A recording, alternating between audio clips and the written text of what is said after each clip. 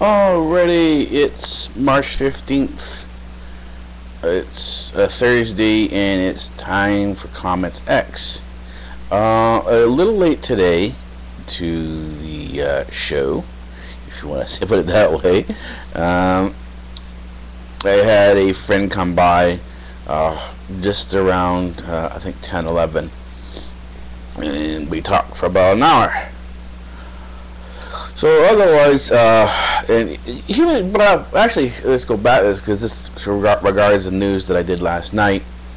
He brought up some interesting questions and asked me how I'm able to find the sources I'm able to find.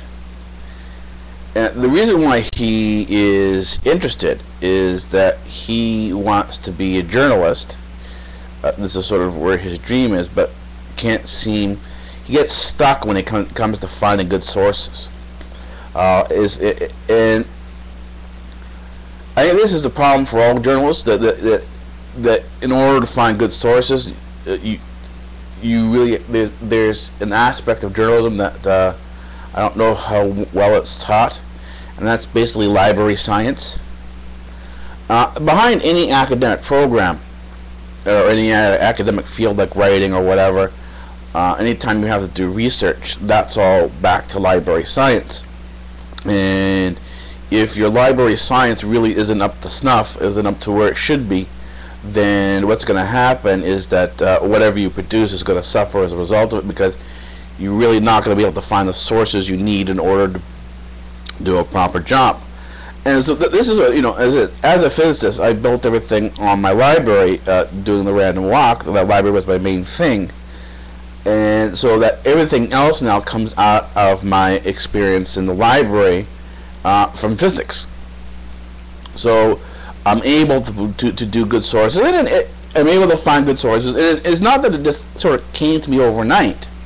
I tested this out, the news, the stuff I'm doing for the news. I tested this out for several years before this. If you look on the INN channel, you'll see how in 2009, August 2009, I attempted to start the channel again, and it just didn't seem, it didn't work out. So it's been basically 2 years from when I said I was going to start the news channel that I actually ended up starting the news channel. Part of the problem that came up was that yes, I was able to do the research, yes, I was able to do the sources. But the problem was this: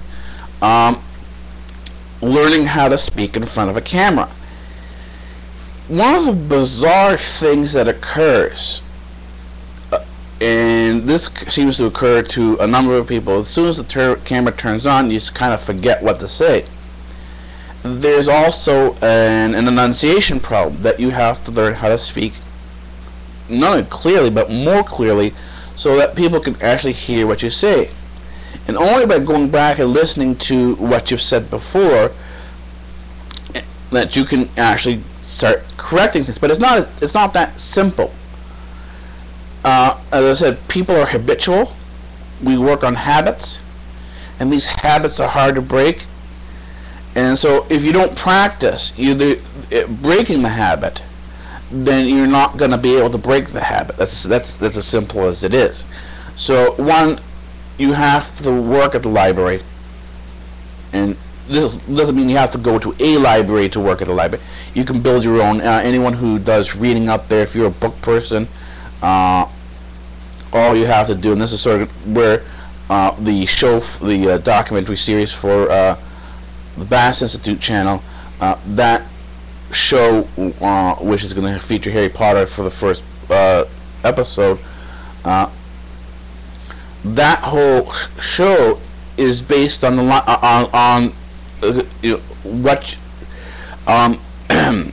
the information and adventures that you can find inside the library. And the library simply isn't just a collection of books. If you really understand what a library is a collection of any bits and pieces of information. It could be a book, it could be music, it could be video, it could be artifacts. So if you go to a museum that has a collection of ancient artifacts, that's actually a library. It's because it's a collection of things. Even zoos, to a certain degree, are based on the library. They're a library of animals. But rather than actually having printed words on them, you actually have the animals in front of you, and you can see and study the animals directly in front of you. I mean, this is the whole purpose of the zoo. The whole purpose of the zoo was to study animals. So when you have this as your basis, you have the library as your basis, and you've successfully set up even a small library. You can do this on any laptop. The way to start a library is simply either on your hard drive or on a thumb drive, set out a section that you're going to save information on your browser, create a bookmark folder called iLibrary. iLibrary will be any information that you consider to be part of your library. You bookmark it in there, and you organize your bookmarks. You have one section of the iLibrary, which is an inbox. You dump all the stuff that you can't really categorize right now but find interesting. You dump it into there, and then go back into it and categorize it later on. Stuff that you know how to categorize it, or you know how you want to categorize things, you can do that immediately, because you can create subfolders within the iLibrary bookmark. You can create subfolders in there to handle various different subjects and topics. And this is how you go about building your library. And you start with things that you find interesting. For example, if you're a reader, there are an enormous amount of free ebooks out there. You can go and get a collection of free ebooks. Now, because ebooks are the way they are, and in many cases you can read them inside of a browser if you have the right plugins, there's no reason why you couldn't download it to the thumb drive, keep it on your thumb drive, and then use your browser to link to that and pull off. So you can browse through your library, your bookshelf, your virtual bookshelf, through your iLibrary. So the books with an electronic form, your ebooks, when you have them on your thumb drive, become your e-library. Your iLibrary encompasses both the e-library and the internet library. That's the way it functions. And then from there, you can go on and do your writing. This is the first. Once you've built your library, you start doing your writing. You actually, after you start reading, you have to start writing, because writing is sort of how you begin to develop your analytical thoughts and analytical thinking. Then from there, and this is the point where I'm at now, you can take your analytical writing, the papers that you write, and then produce them into documentaries. The problem with this is that if you're a reader and a writer, because a large chunk of the work you do is done inside your head, it's not always as easy to get the words you're thinking about out through your mouth in the exact same form that you're thinking of them in. And this is where you have to sort of find an avenue, and YouTube provides a perfect place to do this, to create a place to practice speaking in front of the camera. And that's like this is what Comments X is. Comments X is, for me, the way I practice so that I can get better at doing documentaries and other web shows. It gives me a way to sort of correct my speaking, see where I'm doing wrong, see what I'm saying wrong in terms of how I thought they should come out, and then learn how to correct things, sort of write the verbal essay, right on command, right on the fly, as I'm doing it in front of the camera. And so this is your step into any of the academics. This is the step, this is where you want to go if you're intending to apply to my university down below. I'll leave a link to that. If you are a student in elementary school or high school, and you're a little bored there and you want something more challenging, I have a program called UEP that allows you to come into the program from grade 3 on up.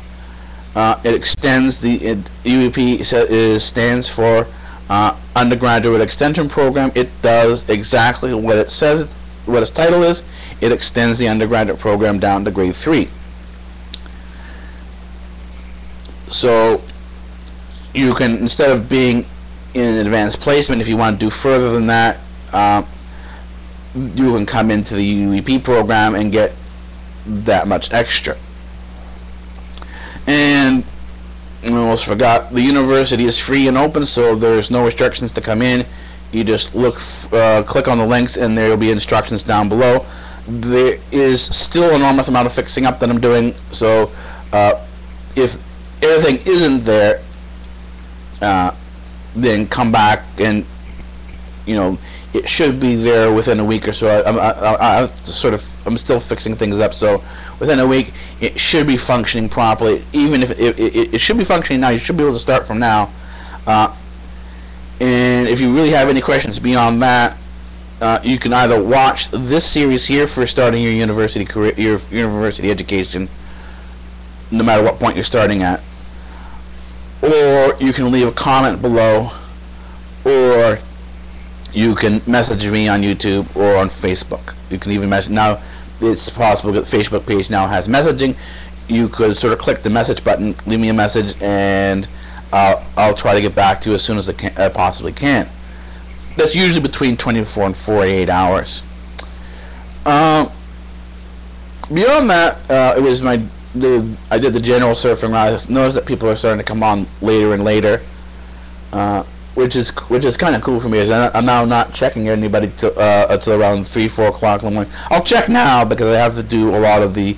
Once I upload this, I have to bring it into the video editor to do enhancements. I have to correct the lighting and contrast on the video here, and that will fix it up to a proper level. So while I'm in there, I check to see if I have any messages. I do one sort of click around on my clicker, my YouTube channel selector.